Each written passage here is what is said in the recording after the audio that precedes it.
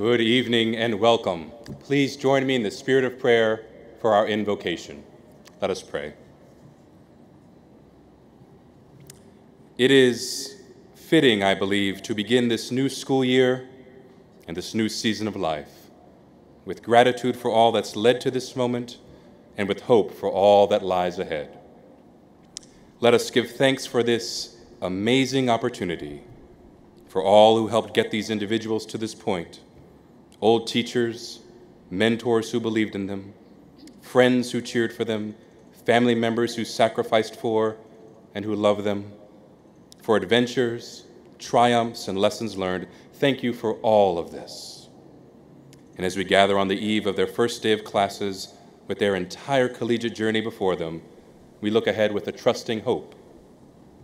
May they be free from the need to impress others with accomplishments, for we're already impressed and proud of them.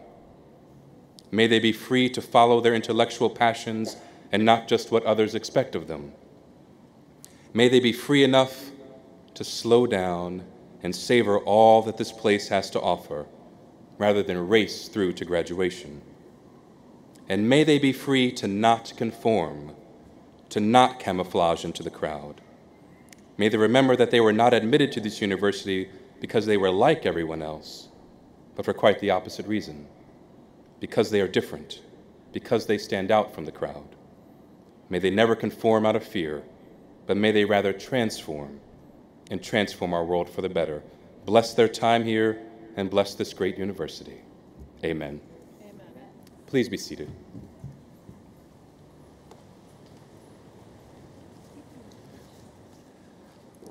Let's hear it, class of 2019.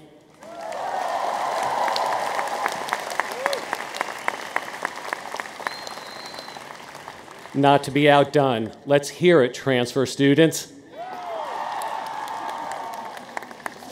As Penn's Dean of Admissions and a graduate of the class of 1987, I am so proud to see all of you together this evening before you start your first day of classes.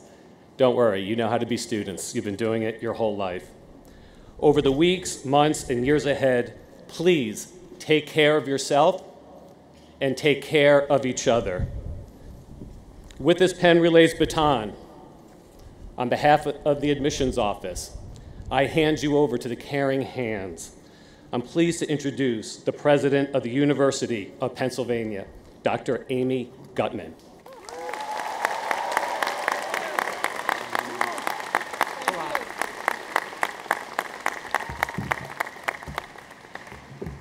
Thank you, Dean Furta. Members of the class of 2019, welcome. Tomorrow you faced your first day of classes. You're ready, you're excited, and you're committed to achieving great things. Tonight's a perfect chance to look and see just how far you've traveled as a class to be here, from across the country and around the world. From California to Illinois to Massachusetts, from Texas to Florida to New York, and of course from the great Commonwealth of Pennsylvania. You come also from Canada and Korea, from India and the United Kingdom, and from 74 countries near and far. You come from many cultures and from a vast array of backgrounds. No matter where you come from, I want you to know this. You've arrived at the right place, and we're thrilled that you're here. Absolutely thrilled. And you brought with you the best weather for Convocation ever in the history of the University of Pennsylvania. So you're doing something right already. Today, you join centuries of Penn explorers, engineers, and entrepreneurs, playwrights, professors, physicists, and physicians.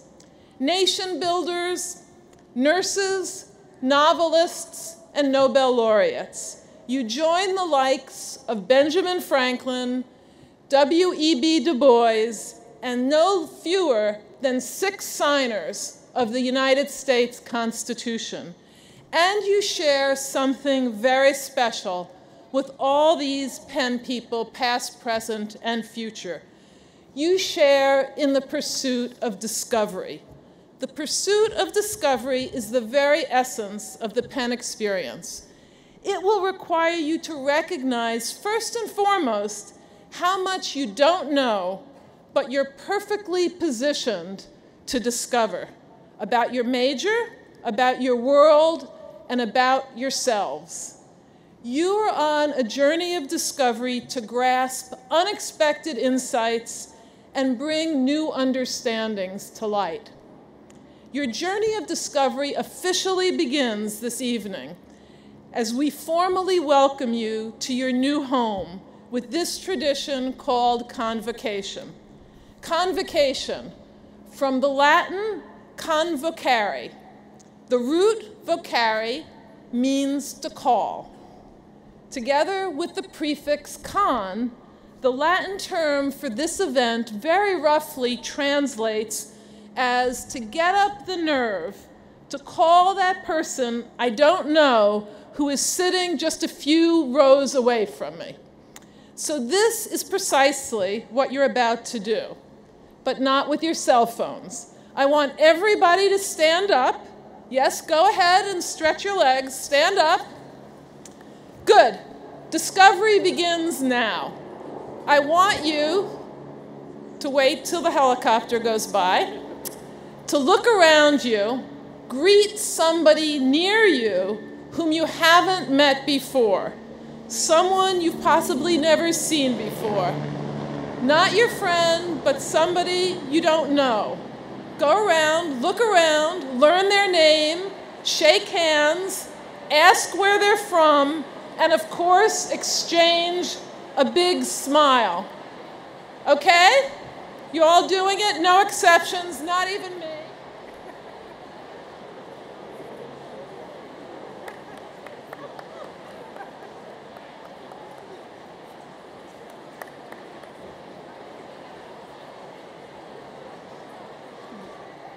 Great. Please have a seat. I met 2 people I haven't met before either. I see lots of smiles, and that's good.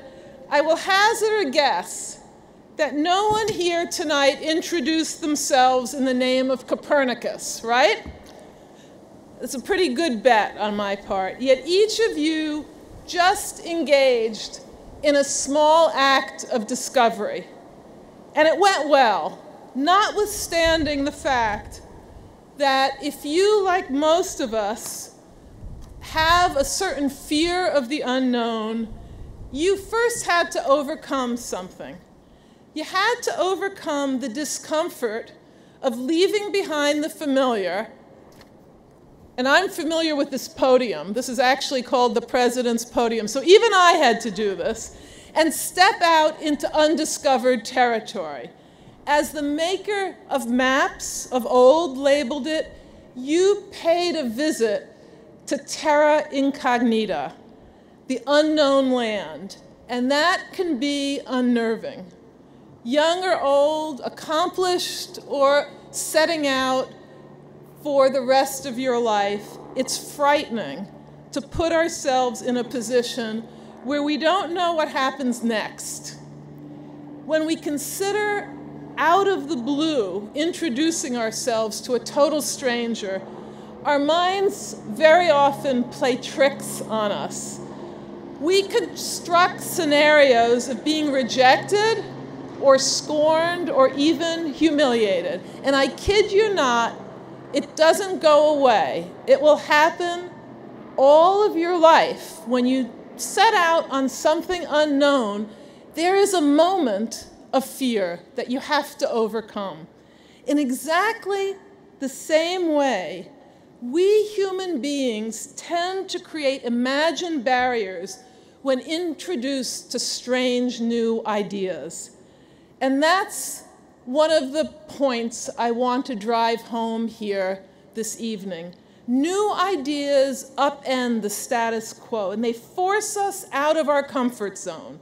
As a result, new ideas are very often, far too often, met with dismissal and disdain.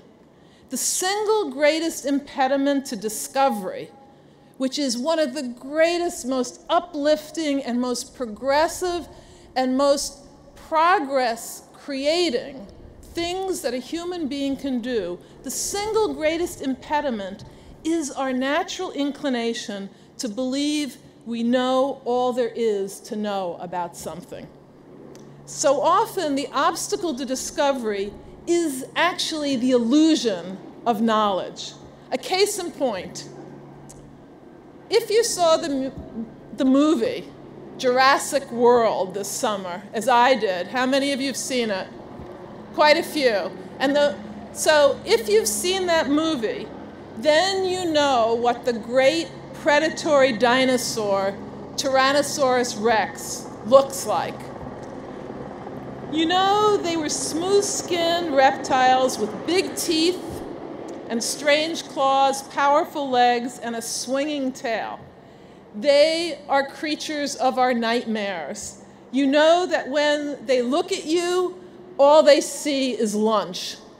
So in the past couple of decades, new ideas have emerged. There's a theory that these dinosaurs were the ancestors of modern birds and were in some important ways very bird-like.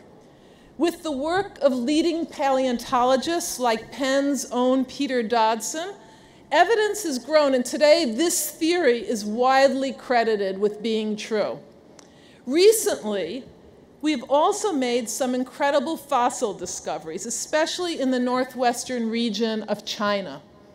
There is now a growing body of scientific evidence that this family of dinosaurs were quite likely covered in feathers.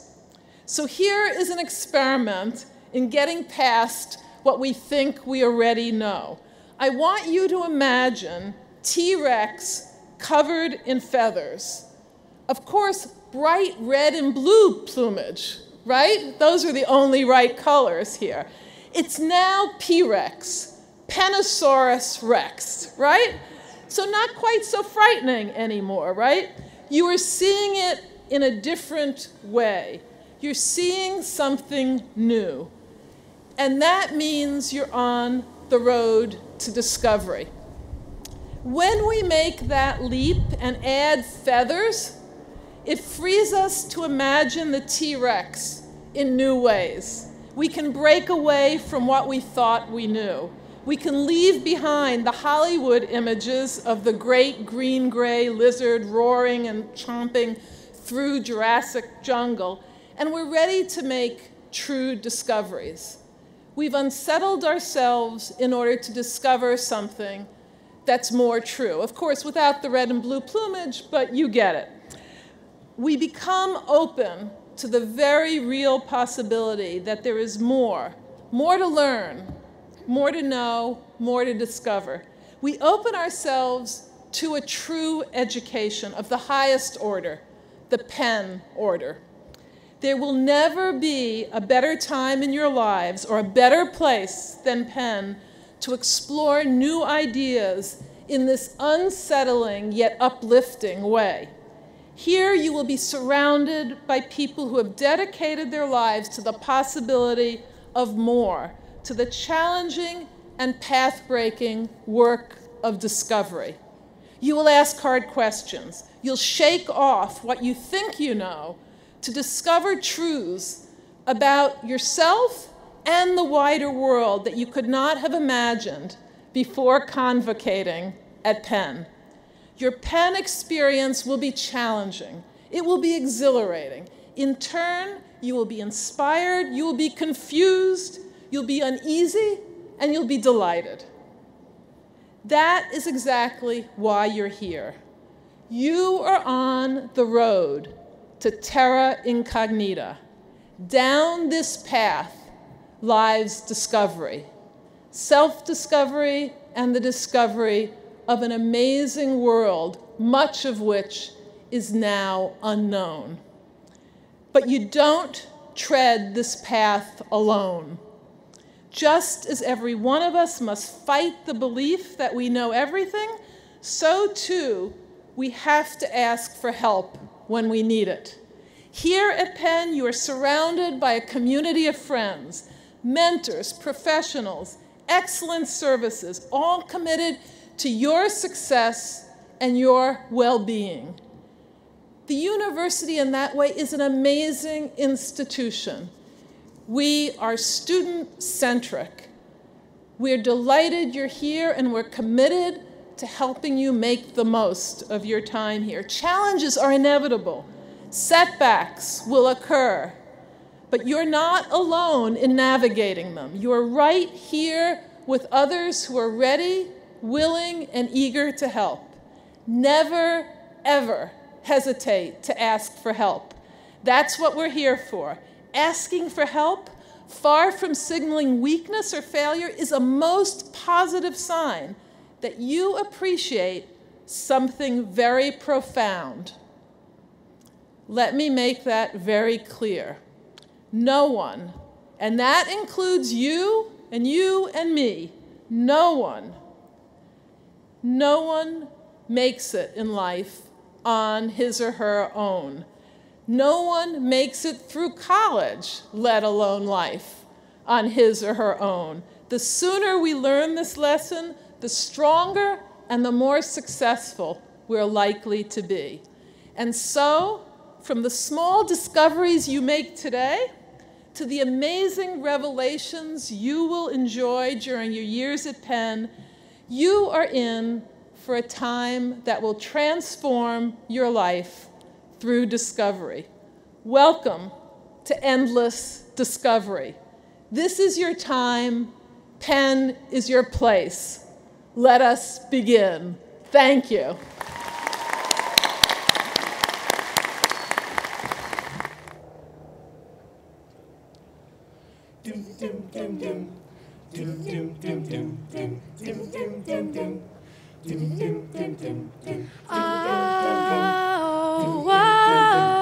Oh, yeah.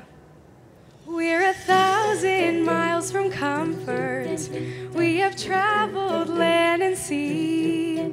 But as long as you are with me, there's no place I'd rather be. I would wait forever, exalted in the scene.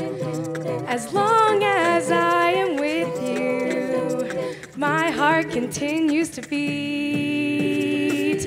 With every step we take, Kyoto to the bay, strolling so casually. We're different and the same, gave you another name, switch up the battery. If you gave me a chance, I would take it. It's a shot in the dark, but I'll make it. No, with all of your heart, you can't shame me. When I am with you, there's no place I'd rather be. No, no, no, no, no, no place I'd rather be. No, no, no, no, no place I'd rather be. No, no, no, no, no place I'd rather be. Ooh, ooh. We've staked out on a mission to find our inner peace, make it everlasting, so nothing's incomplete. It's easy being with you, sacred simplicity. As long as we're together, there's no place I'd rather be. With every step we take, Kyoto to the bay, strolling so casually. We're different and the same, gave you another name, switch up the battery. If you gave me a chance, I would take it. It's a shot in the dark, but I'll make it. No, with all of your heart, you can't shame me. When I am with you, there's no place I'd rather be. No, no, no, no place I'd rather be. No, no, no. place I'd rather be. No, no, no, no, no place I'd rather be. In your love, baby. Now I've got you in my space. I won't let go of you. Got you shackled in my embrace. I'm latching onto you. Now I've got you in my space. Won't let go of you. No place I'd rather be. Got you shackled in my embrace. When I am with you, there's no place I'd rather be. Do, do, do. Do, do, do. Do, do, do. Be.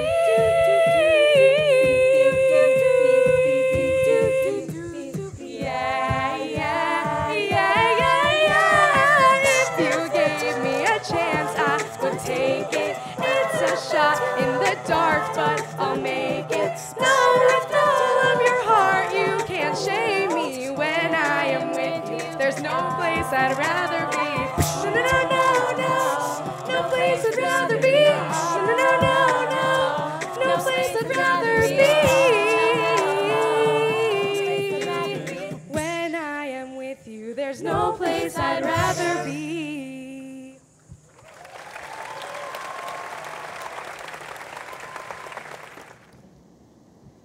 As Provost, the university's Chief Academic Officer, I have the great pleasure of welcoming you to Penn. Though we probably haven't met, my face might actually be familiar to some of you. I recorded a video for new student orientation that you might have seen. Maybe you watched on your phone, that's fine. I'm actually much taller in person. This evening, what I'd like to talk about is not the familiar, but the unfamiliar. Not what you know, but what you don't know. Not what's comfortable, but what is uncomfortable. Unfamiliar, unknowing, uncomfortable. Intimidating words, perhaps. They shouldn't be. They simply describe what it's like to be a stranger. Not the stranger of Albert Camus, just a person in a new place. A person just like you today. My hope for each of you, and my message to all of you this evening, is that over the next 4 years at Penn, you embrace the unfamiliar. What does that mean? It means enjoying being the person who doesn't have all the answers. I know that may be a little difficult for some of you. It means joining a group where everyone does not look like you, or talk like you, or sing as poorly as you think you do.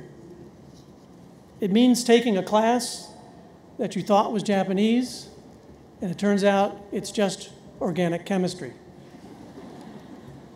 It means reaching out beyond your comfort zone. Consider what the thoughtful stranger does upon arriving in a new place.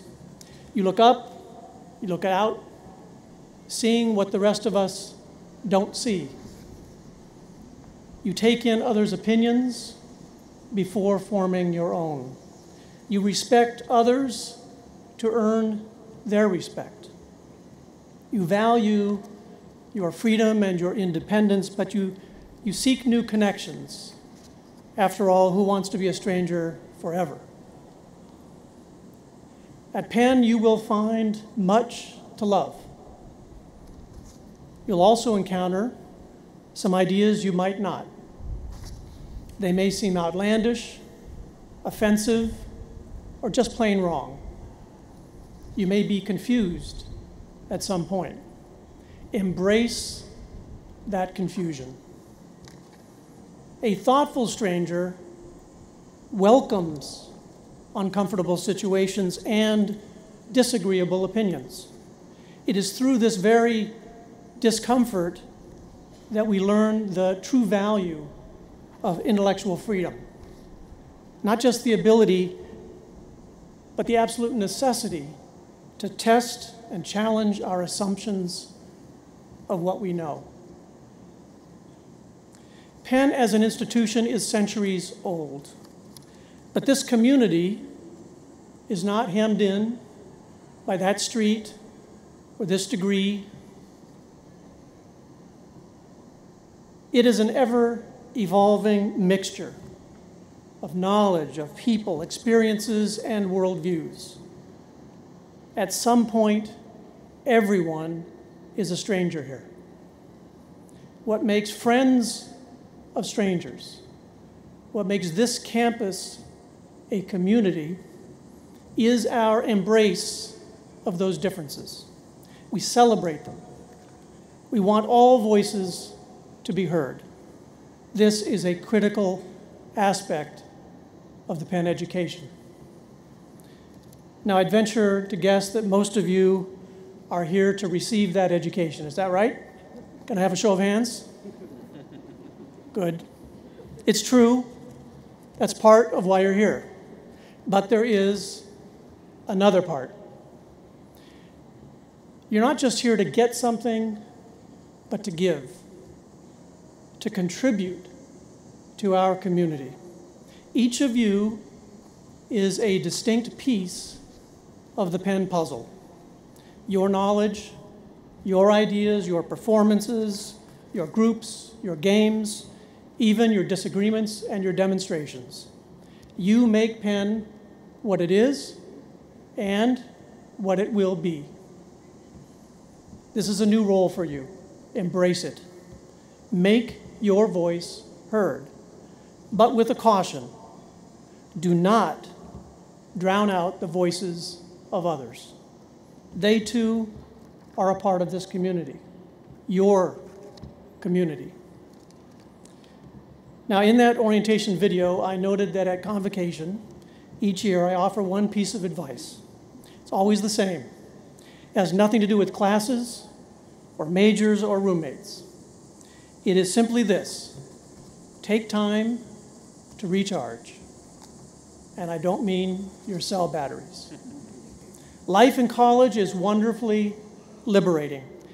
With that freedom comes a tendency to try to do everything all the time.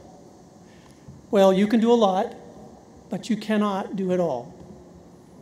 You will function best here in all respects if you're energized but not exhausted. Get some sleep. Work at bringing balance to your life. Test your balance. Be ready to feel a little wobbly, but you're not performing without a net. I've encouraged you to embrace the unfamiliar, but too much confusion can be bewildering, even a little scary. If at any time you feel estranged, disconnected, depressed, or to paraphrase Camus, like a person with no place in this community, if you feel that you are really losing your balance, please reach out to a professor, to a staff member, to the chaplain's office, to a friend. We all need help from time to time. We are all truly in this together. One closing thought. A moment ago, I referred to you as pieces of the Penn puzzle. Like any good puzzle, this Penn puzzle will begin to take shape over time. Through trial and no little error, scattered pieces will come together, will start to fit, connections will form, confusion will fade. And when the Penn picture comes into focus, you will sit back and you'll settle in. You won't feel like a stranger. You will feel like family. The unfamiliarity will fade, and you will begin to lose that sense of wonder. Please try very hard not to lose it all. Hold on to the stranger in you. Remain curious, questioning, ready to be confounded. Because one of life's great joys is seeing things again for the very first time. Members of the class of 2019, welcome to Penn. Blue sky smiling at me, nothing but blue skies do I see. Bluebirds singing a song, nothing but bluebirds all day long. Ba-da-ba-ba-da-ba-da. Never saw the sun shining so bright, never saw things going so right. Noticing the days hurrying by when you're in love, my how they fly. Blue days, all of them gone, nothing but blue skies from now on. Ba ba ba ba ba ba ba ba ba ba ba ba.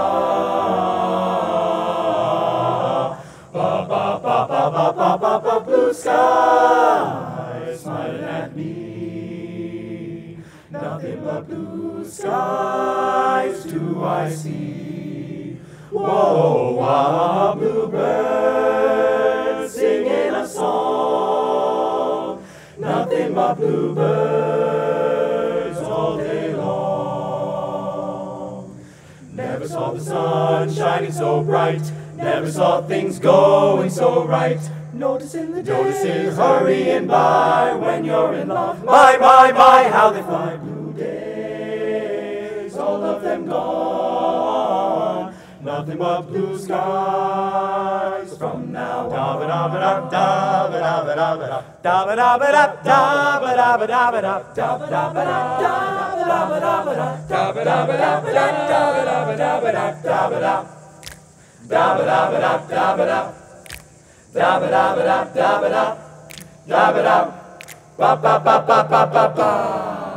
Blue skies smiling at me, nothing but blue skies do I see.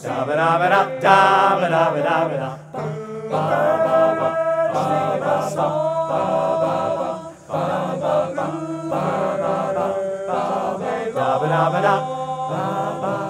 Never saw the sun shining so bright, never saw things going so right. Noticing the days hurrying by when you're in love. My blue days, all of them gone. Blue skies, blue skies, blue skies, blue from now on.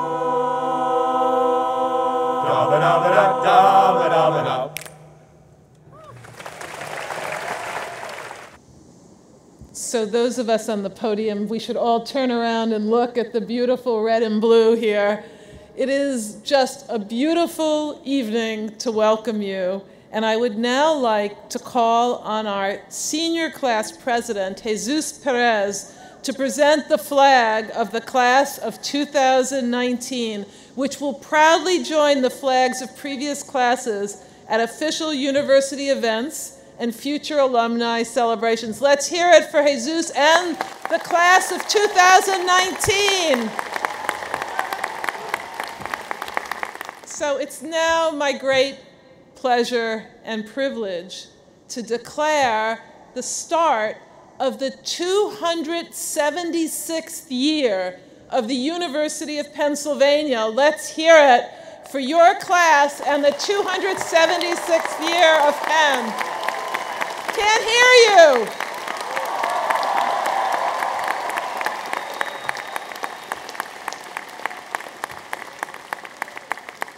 So as you can hear, we all look forward to joining you on the journey you will take at Penn. But I also look forward to something far more immediate, which is dessert. So please join me. Yes, let's hear it for dessert. The best.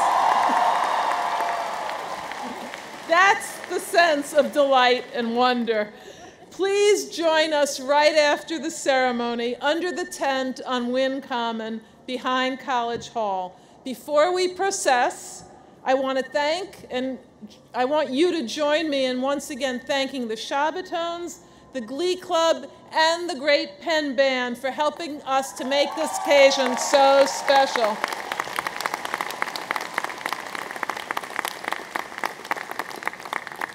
And now I ask you all to rise once again, this time to join together in singing the Penn Anthem, the Red and the Blue, which is printed on the back of your passes. So you're allowed to read it, and you will soon memorize it.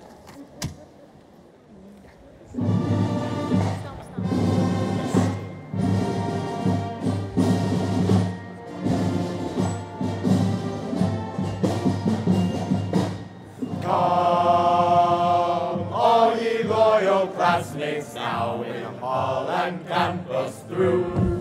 Lift up your hearts and voices for the royal red and blue. Fair Harvard has her crimson, old Yale her colors too. But for dear Pennsylvania, we wear the red and blue. Hurrah, Pennsylvania, hurrah for the red and the blue.